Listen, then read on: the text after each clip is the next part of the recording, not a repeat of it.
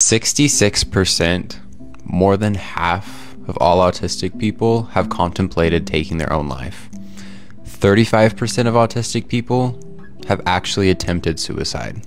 This is exactly why I create content. I am part of that 66% and that 35%. There have been times in my life where I didn't want to be alive anymore, where I felt so ashamed, so confused, so lost, so alienated due to my autism and due to the mental health issues that I struggle with because of my autism. My intention with my platform is to show up from a place of love and compassion and inclusivity.